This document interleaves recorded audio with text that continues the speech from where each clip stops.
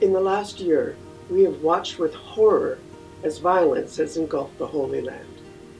And now the full devastation of war has come to Lebanon. Over 1 million people have fled their homes, and more than 2,000 have died.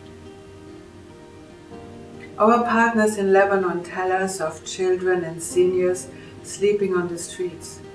They tell us of overcapacity shelters with no blankets or water.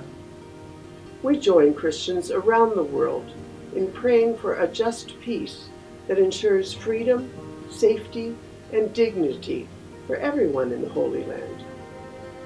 And in the meantime, we must do everything we can to provide comfort and life-saving relief to the families whose lives have been shattered by war. From now through November 3rd, the Government of Canada is matching donations from Canadians to provide urgent relief in Lebanon.